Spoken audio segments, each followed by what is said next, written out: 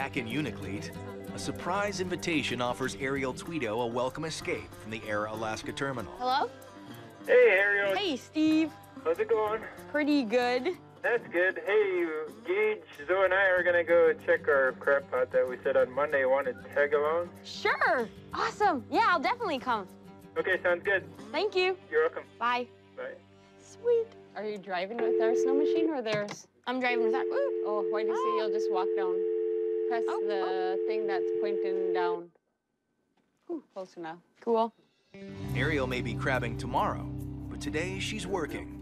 And with Jim returning from his fuel run, he'll need some help to tie down the 180 to the frozen tarmac. Hey, Ariel, here's a job for you. What? Come here. You can't use anything sharp or you'll cut the rope because it's frozen in here. So you got to get like a wire brush or something and just start. No, just get hot water. Oh, you can get hot water. Yeah, then it's gonna.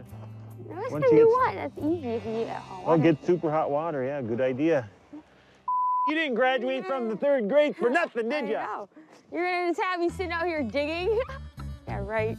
Right now, I need to get this rope unstuck so we could tie the plane down. I'm going to do that by pouring hot water on it. There's a lot of water there. Yeah. You pouring all full. Genius over here wanted me to use like a hammer or my finger to do it, but thinking on your toes, that's what we do. No, that's not gonna happen. Oh, maybe. Woo! Keep pulling. There you go.